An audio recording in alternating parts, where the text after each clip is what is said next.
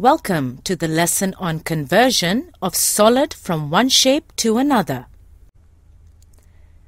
At the end of the lesson, we will be able to solve the problems based on the conversion of solids from one shape to another. Let us consider this cake. We cut this cake into different parts for distribution.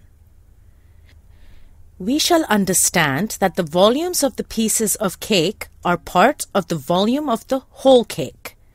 From this, we can say that the sum of volume of all the parts of the cake is equal to the volume of the whole cake. Let us take another example. If an iron piece is converted into other shapes, then the volume of the iron piece is preserved. In many cases, a single item is converted into a number of other items. In this case also, the volume of the numerous items made from the parent item is equal to the volumes of the parent item. Whenever an object is converted to another object, and then the volume of the object on the left is equal to the volume of the object on the right. In case an object is converted into many objects of the same or different shapes, then the volume of the object on the left is equal to the total volume of the objects on the right. Question: if a cube of side B is reshaped into 3 equal smaller cubes, then find the length of the side of each smaller cube.